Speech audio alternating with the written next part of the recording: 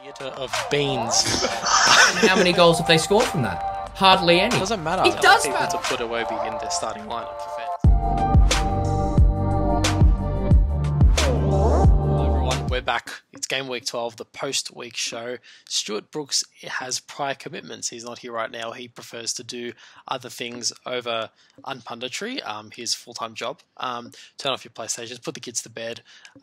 We've got Johnny with us this week. Say hello. Hi Lucas, thanks for having me on board this week. Looking forward to it. It's all good. You're a perfect replacement for Stuart. Been on the show before, so you know how we like to do things. We're going to kick off the week. We've got Leeds versus West Ham. West Ham winning 2-1.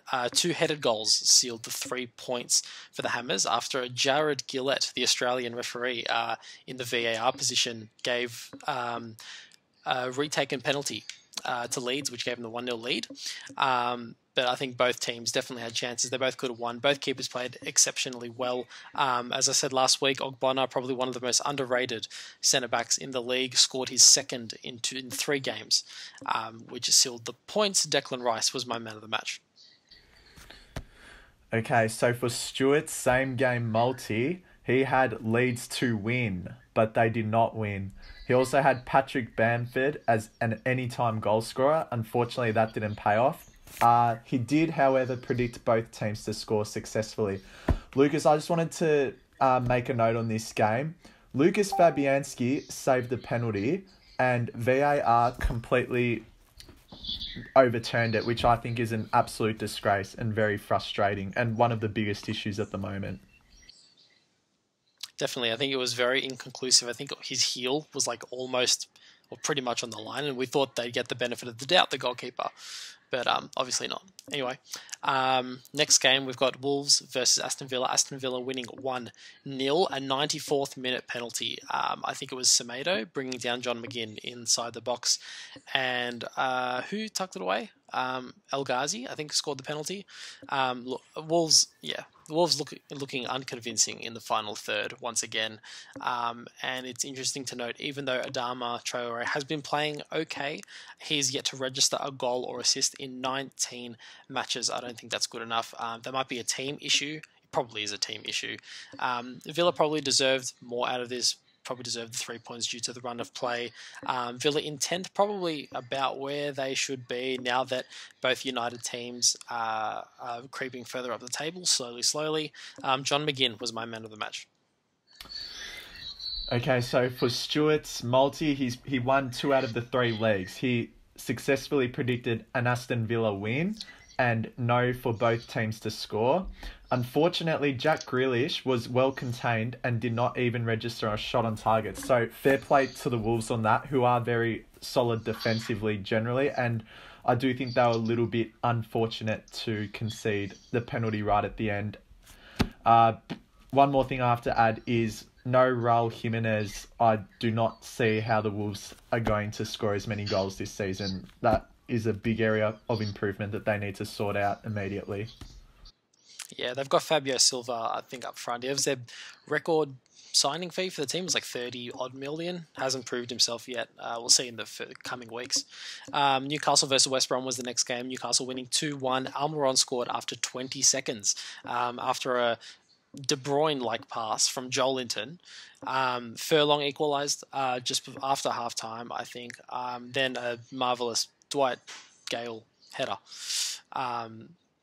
Securing the points for Newcastle. Steve Bruce slowly seems to be getting more out of Joelinton, and is forming an exciting partnership with Callum Wilson, and that's going to be pivotal for if Newcastle are going to stay up this season.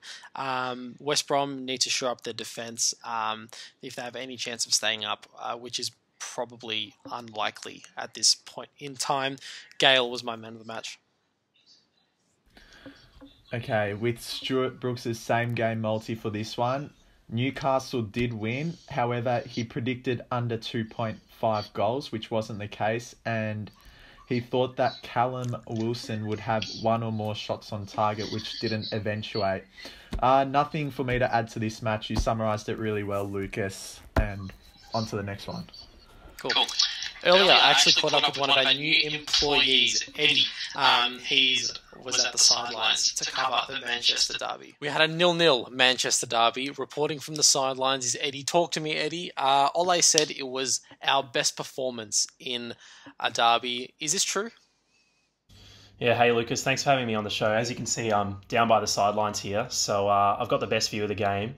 Look, Ollie's always said whatever he's wanted to say, and I think he's saying what he needs to say to keep the Man U fans happy and keep the team happy. It was a good performance from the defence, but I can't exactly say it was the best performance from players like Rashford, players like Greenwood, who've obviously, they've had a massive impact on games in the past. I don't see why Manchester City should be any different. So I think it's pretty unfair on people who are expecting goals to be scored by some of the young talent in the side to simply stand by the fact that it was apparently the best performance that Manchester United's put out there against Manchester City, especially considering that we've won in the past. In the last 3 games, we've had 2 wins.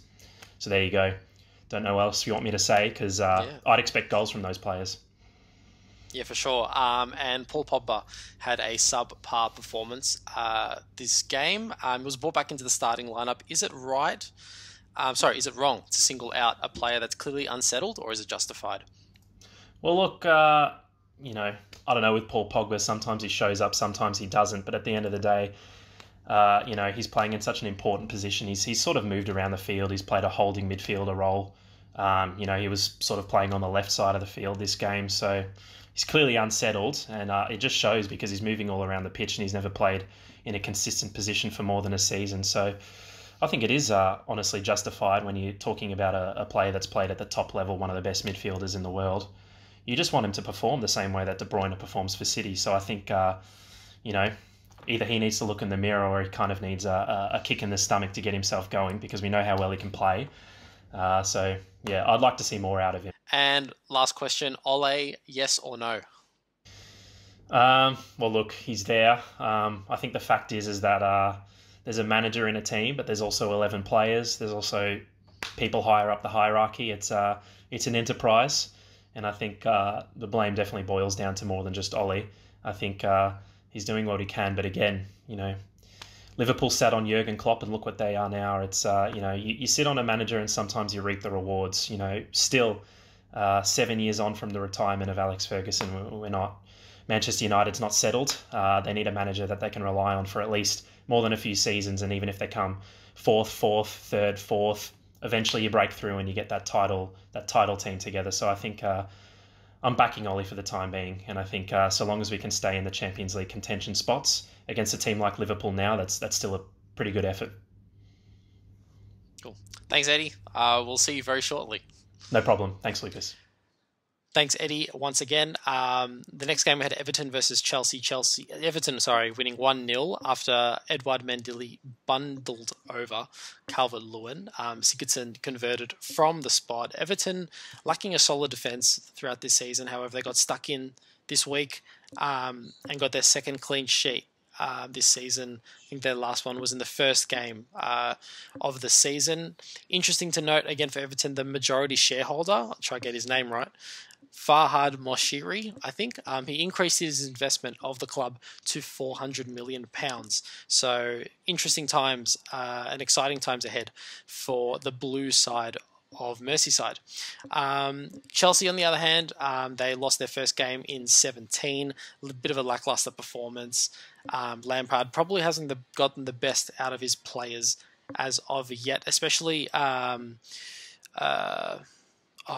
did I just forget his name? The guy starts with H. I've forgotten his name because he hasn't done anything. Havertz. Yeah, Kai Havertz, yeah. Sorry, a bit of a mind blank. He hasn't done too much. I really want to see him come into form because he's a very exciting player. Pickford was my man of the match. Yeah, and interesting to note, Lampard did sub Havertz out, which means that he was not doing his job at all. Brooks' same game multi. This was a really good prediction. He said Everton would win, and he got that right. Richarlison, as an anytime goal scorer, did not succeed, and for both teams to score, that did not win either. But it was a good game. I enjoyed watching this one, and like you said, the front three of Chelsea didn't really gel together this match day, but I am happy that Giroud is starting. I do think he's a better striker than Tammy Abraham. Next one, we've got Southampton versus Sheffield. Southampton winning 3-0. Comfortable win for Southampton. Sheffield looked a bit at 6s and 7s. It was a pure domination from Southampton. Everyone had a good game for them. I couldn't see anyone that underperformed. It's one that you would expect Southampton to win considering their form. Sheffield had a problem holding onto the ball, I think, and that might have been due to Sanderberg probably having his worst game of the season. He couldn't hold onto the ball. He kept getting dispossessed. Passes kind of going everywhere. It wasn't a great game for him. Sheffield have 1 point from 12, which is the worst start to a Premier League in ever. Pretty bad from Southampton. From Sheffield. Hope they can bounce back. I do like Sheffield. I think they're a good, exciting team, especially what we saw last year. Che Adams was my man of the match. Yeah, I agree with you, Lucas. I do want to see Sheffield bounce back, especially after their performances last season. They were absolutely fantastic, and honestly, I have no idea what is going wrong. The chairman has said that he does still back the manager, Chris Wilder, so they'll stick by him, and hopefully they get a few points over this busy festive period. Brooks' same-game multi predicted a Southampton win, which was correct. He thought Danny Ings would score. Unfortunately, that didn't happen. And James Ward-Prowse also did not score. Palace versus Spurs was the next one. It was a 1-1 draw. I think a great result for Palace. I said last week that they play really well against the top 6 sides, and they did this week, especially in the first half. I think they deserve the draw. They deserve the 1-1. Gaeta in goals for Crystal Palace was ridiculous, making world-class saves every 5 minutes, it seemed. Zaha and Eze linking up very, very well. Extremely exciting to watch when they're in full flight. Spurs probably a bit disappointed. However, a lot of the other teams dropped points this week, so it would be a bit of a consolation for them. Gaeta was my man of the match. Yeah, honestly, the Spurs would be kicking themselves. This should have been their big opportunity to take top spot of the league. But like you said, Crystal Palace do play very well against the top 6 teams. Brooks' same-game multi, he got everything wrong on this one. He thought Tottenham would win, Son to score, and both teams not to score. So, they're Brooks. Next one, Fulham against Liverpool's a 1-1 draw. Fulham raced out of the blocks nice and early. They were very exciting, making full use of Liverpool's vulnerable high line. Decordova-Reid scoring the first goal. Great finish it was from him. Liverpool looked rubbish, honestly. Another mediocre performance. They can't keep doing this. It was very, very fortunate how they got their penalty. Free kick into the wall, his arm was raised. I really can't see how that's a handball, honestly, from a objective point of view. His arm is protecting himself. I don't think you can give that unless his arm's up here. His arm was like this, trying to protect his face. That's not a penalty. Very lucky from Liverpool. It was a bit of a half-assed penalty as well from Salah, to be honest. Fabinho was my man of the match. Yeah, look, Lucas, I totally agree with you. The interpretation of the handball rule this season is absolutely ridiculous. There are so many more penalties in games, and I just think it destroys the flow of each match. So hopefully they sort that out next season. Brooks' same-game multi, he said Liverpool would win. They did not win. He said Trent Alexander-Arnold, anytime goal scorer, did not eventuate.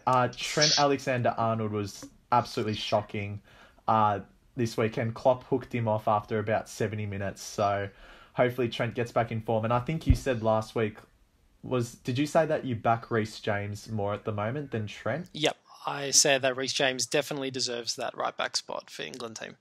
Honestly agree with that. And Brooks also said both teams to score, so he got that right at least.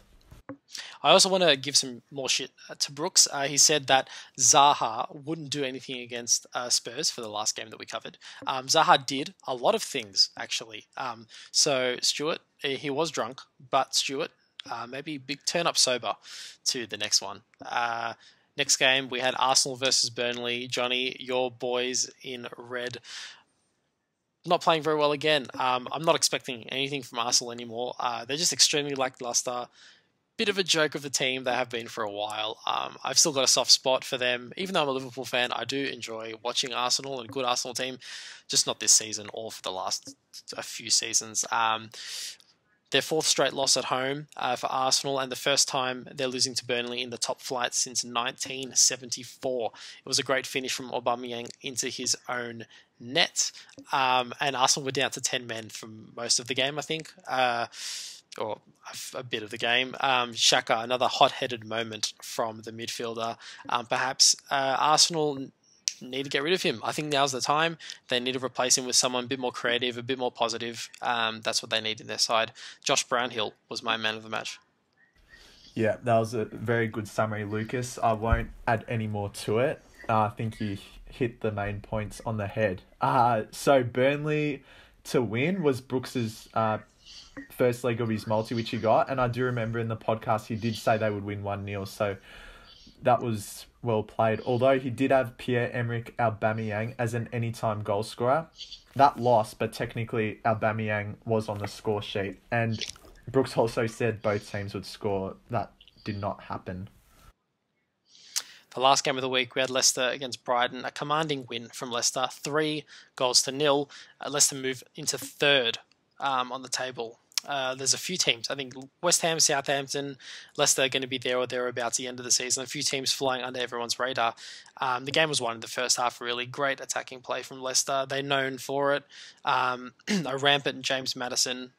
He was great. He's really hitting form, and they need him in form. He's very creative, very positive. Someone that Arsenal could potentially look at. Someone good on the ball in the attacking third, and Brighton were outclassed. James Maddison was my man of the match. All right, Brooks's same game multi. He said Leicester would win. Got that right. He said Jamie Vardy anytime goal scorer, correct? And he said Jamie Vardy as the first goal scorer, which failed because Maddison took that one. But yeah, Leicester are looking very good. I think they are a dark horse in this Premier League title race. It's so tight up the top, and this festive period over the next couple of weeks is going to tell us quite a few things. Cool. Well, thanks for filling in, Johnny. We both really appreciate it, myself and Stuart. That's it for Game Week 12. We will see you for the pre-week show for Game Week 13. No worries, mate. Bye. See you later.